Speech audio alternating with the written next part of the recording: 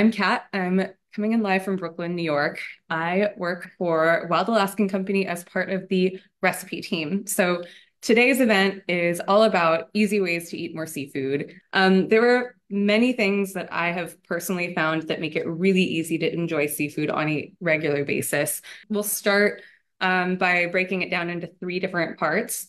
Number one, thawing. So I'm going to show you how to thaw fish really easily. There's two different methods that are, I guess, like my go-tos that'll help you cook any species of fish anytime.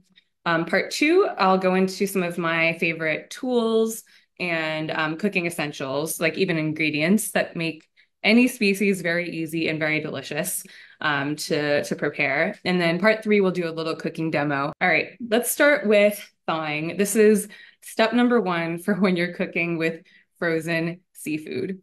But we're going to start with what is the first way that I defrosted fish. And it's sort of like the overnight method or what I used to consider the ideal method because it's very hands-off and keeps the fish like really, really nice. So I'm going to grab some fish from the freezer.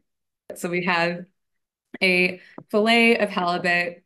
And the first thing I'm going to do to defrost it is take it out of the packaging. So it's going to come out of the vacuum seal. And I don't know if you can see it really well, but there's like a thick layer of ice on it. That is not freezer burn. That's an ice glaze that's applied to the fish after it's frozen. It's basically an extra layer of armor so that the fish stays really, really nice and fresh, even as it sits in your freezer. Because things over time do change. It's still going to be good to eat no matter how long it's in your freezer if it's frozen properly, but this will keep it in peak quality for at least a few months. So to defrost it overnight, all I'm going to do is grab a plate and put it on there. And then I'm going to put this in the fridge. Ideally, you're putting it on a low shelf. What you would do is just leave it overnight on a bottom shelf just to make sure that if any of this ice glaze melts off, it's not going all over everything in the fridge. Using a rimmed plate is good. You can use a rimmed baking sheet.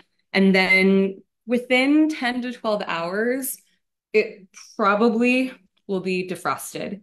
Now, this is a super chunky piece of fish, so it's possible that it might need more time in my fridge, especially if the refrigerator is super cold.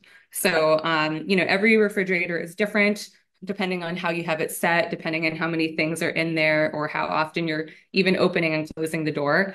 That's all there is to it when you're defrosting overnight. That's what I used to do. But now I use the quick thaw method. That is my go-to method for defrosting fish and has become my ideal because it's much more convenient if you're cooking on a whim. And I often cook on a whim. So same thing, you need to take it out of the vacuum sealed packaging just as a matter of food safety. And also, because there's an ice glaze on this, if you have it in a vacuum sealed pack, the ice glaze is going to melt off and basically just be stuck onto the fish. And that's actually going to make it really hard or a little more difficult to sear, broil, get a really nice crust. So that is my main reason for taking it out of the packaging. And it seems redundant, but you're going to put it back into something that's a resealable waterproof pack. To do a quick thaw, you're just going to drop it into a bowl of cold tap water, not hot water, not warm water. You just want cold water. Because the fish is going to float, you want to try to get it submerged. And all you have to do is, let's take my coffee cup from earlier today. You just want to be putting a weight on top of it. With this, like I said, it's a thicker piece that'll probably take about an hour.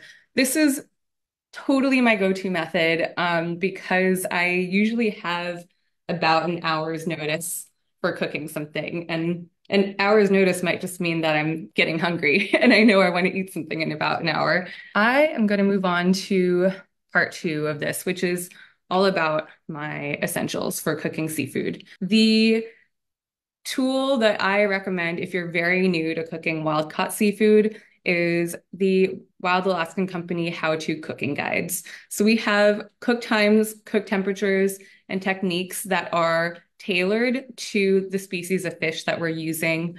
These are absolutely essential when you're new to cooking wild caught fish. Even if you think you know how to cook seafood, it's worth looking at these to understand what the cook times and temperatures are for each species. I also have a few essential tools that have really been my, I guess, sort of like my arsenal in the kitchen. And the first one I want to talk about, I kind of talked about this a little bit.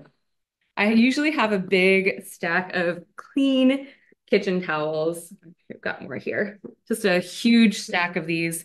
I use these instead of paper towels when I'm patting fish dry, where I'm defrosting it on the towel overnight, like I showed you earlier, or when I'm preparing fish to go into a pan.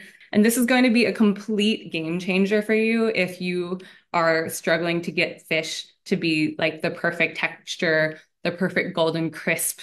Do not skip it. If you ever see a recipe on the blog that says to pat the fish dry, you must do it. The other one that feels more like a real tool is a fish spatula. So the fish spatula is a really flexible, thin metal spatula. The benefit of this is the shape and thinness. It's going to make it so easy to flip fish, to get under any size of fillet without breaking the fish, especially if it's super flaky.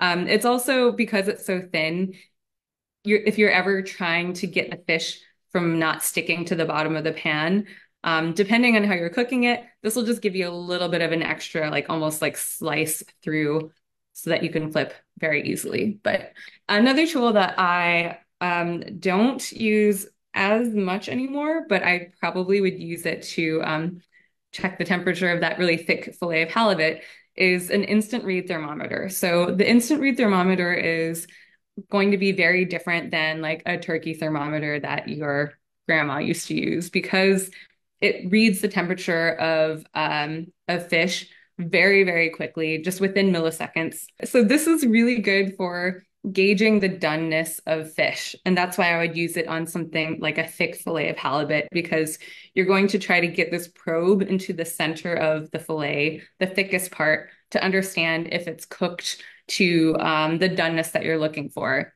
These are pretty easy to use. You just need to be able to know that it's in the center of the fillet. And it'll really help you understand what fish looks like when it's medium rare or when it's medium. And it'll also help you develop your own palate for, when do you know if you like medium rare or not? Like now you'll be able to tell like, oh, I don't like fish when it's 125. I like fish when it's 130. And then you can use this to help kind of guide your palate.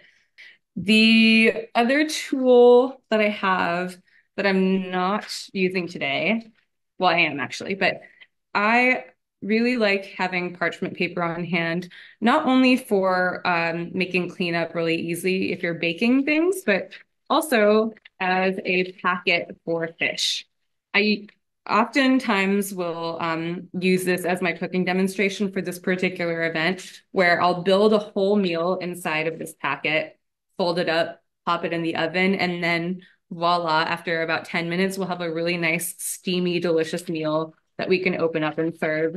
And it's almost a foolproof way of cooking fish. The other tools that I want to talk about are actually edible tools. So I have a few ingredients that I really rely on when I'm cooking seafood.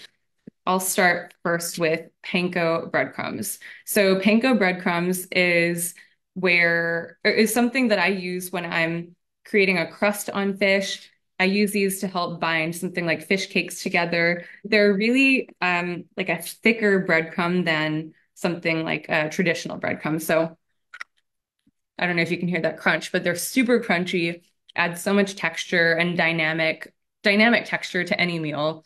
Another thing that I really like is pesto. In the summertime, I'll make pesto sometimes, but it's a whole production. Having something that's a store-bought, delicious option is going to make it so much easier for you to cook seafood anytime. You kind of don't have as many excuses. You can throw fish into a pan and then serve this afterward with just like a little swipe of sauce. You can bake fish with pesto, which is what we're going to do later. You can toss pasta in it if you're making pasta. and just have a really delicious, like almost instantly flavored seafood meal. So that's one of my favorites. The other ingredient that I want to share today is Dijon mustard. So mustard is great with seafood. It's just a really nice complement to salmon, like any kind of whitefish. Really good for creating marinades, sauces, dressings. Uh, Something about it is just a very nice balance to the delicate flavors of seafood or even the more robust flavors of seafood. The next time you are cooking something, even just baking a fillet of fish with a little bit of olive oil whisked together with mustard, maybe some garlic in there, is going to be a phenomenal like upgrade in flavor, much better than just garlic and olive oil. Add a spoon of Dijon in there, and it's going to be super tasty. The final thing I just want to reiterate as a tool is the member experience team. If you ever have any questions about how to cook something, you want some recipe recommendations, you need to like troubleshoot, what's happening with your oven. Not, they're not going to repair your oven, but they might be able to help you dial in the temperature for any species of fish. Feel free to reach out to them. They are amazing. So let's do this cooking demo. This is a really fun one. What I'm going to make is pesto baked salmon with crunchy breadcrumbs. And we're not going to do any chopping and we're not going to do any measuring. What I'm going to use today, though, is this beautiful fillet of sockeye. We're going to start by using a parchment lined baking sheet. You don't have to use parchment in this case, but you're going to judge me if you see what my baking sheet looks like. It's got many, many meals of baked on goodness on there. So um, the parchment's there to cover it up. So first thing I'm going to do is drizzle it with olive oil to make sure that it's not sticking to anything. Step number two is we're going to take some of this pesto that I had here on the counter and spoon that right on top of the fish. I didn't actually season the fish because this sauce in itself is pretty tasty. Next thing I'm going to do is put some breadcrumbs on top. And this is just going to be for an extra dose of texture. So that is no measuring. I'm just going to do a little extra drizzle of olive oil right on top to get that breadcrumb crust to ensure that it gets toasty. And then this is going to go into the oven for, we're going to start with 6 minutes, I think. This is actually a pretty hefty fillet of sockeye, so I'm going to check. I might need to cook it for a little bit longer than that, but let me just drop this into the oven right now.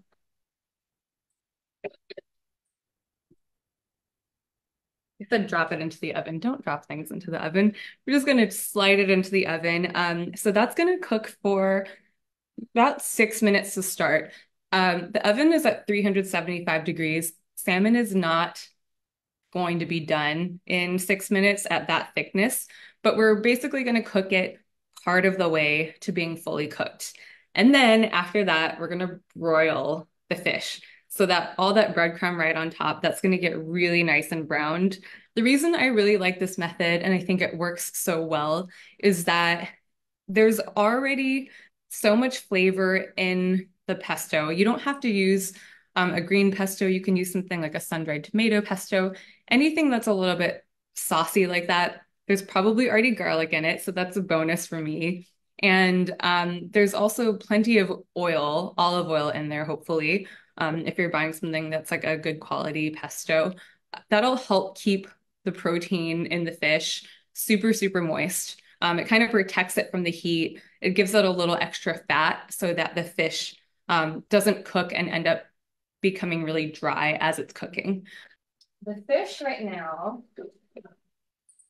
we're getting some browning on top with the breadcrumbs, which is great, but they look a little pale, which is why we're going to broil it in a little bit. But let me see what the temperature is. So it is still pretty underdone right now. It's about 68 degrees in the center. So this needs to cook probably for another minute or two before I move it to the broiler. All right, this is looking pretty good right now. So this is probably ready to go under the broiler. I'm just going to check the temperature to see what the center is. Yeah, so we're at about 100, let me do it from this side, about 100 degrees in the center of the fillet, more or less. So this is like very, very rare at this point, but kind of cooked. So this is the moment where I like to put the fish under the broiler, and we're just gonna let it cook for another minute or two, keeping a very close eye on the breadcrumbs because we don't want those to burn. So I'm gonna take the fish off the parchment because this is totally going to burn under a broiler. You can use aluminum foil rather than parchment and keep your pan nice and clean while not setting fire to anything. Okay, so now that this is under the broiler, we are going to stay very close to the oven. I'm going to keep an eye on the fish so that it gets nice and browned on top. I hear sizzling, and sizzling is a great thing. Burning is not. So let me just take a peek here. All right, this looks perfect. All right, you're gonna see a really delicious, almost slightly burnt, actually, dare I say. We can just scrape a little bit of that first layer. There, perfect now. I'm gonna move this to a plate so you can see a little bit better. And we have pesto baked salmon in a very crispy crust, but moment of truth is if you can flake it really easily with a fork. And that piece came off just like that, super easy. It's a little bit like a translucent like jewel tone in the center here, and that's like the medium rare doneness that I really, really like. So let me take a bite. Perfect. And even if I want to destroy this piece of fish, I'll show you what the center looks like. So the center of this fish to me is a perfect medium rare doneness. If you want something that's a little more medium, absolutely do that. It's going to be a little bit drier in texture, but still should be flakeable. And this is like, for me, like peak texture. But if it's medium, it's going to be a little less translucent, probably like a fully pink, fully light pink fillet. But this to me is perfect. So that is it for today. Um, Next week, I'm not going to be here, but we'll have another one of my colleagues hosting an event that we're really excited about. We're going to be making a Pacific cod curry rubbed sandwich. Until then, hopefully we'll see you. I'll see you in a couple weeks. Until I see you then, live wild, everyone. Bye.